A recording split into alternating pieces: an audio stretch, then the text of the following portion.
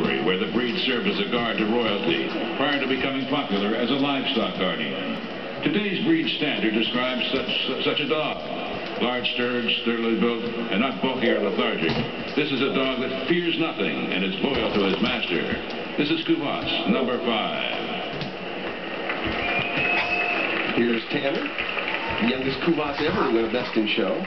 Number 1 Kuvasz last year. Is this a rare breed, David? Well, somewhat rare. I mean, this is a dog that, you know, you don't want a big dog, for one thing. This is a dog that you're probably not going to own with a black clothes. Pretty similar to the Commodore. Really, well, the Commodore really sort of devoted itself to the flocks. The Kuvasz was more of a guard dog. Stayed with the king and people in their homes. Tanner.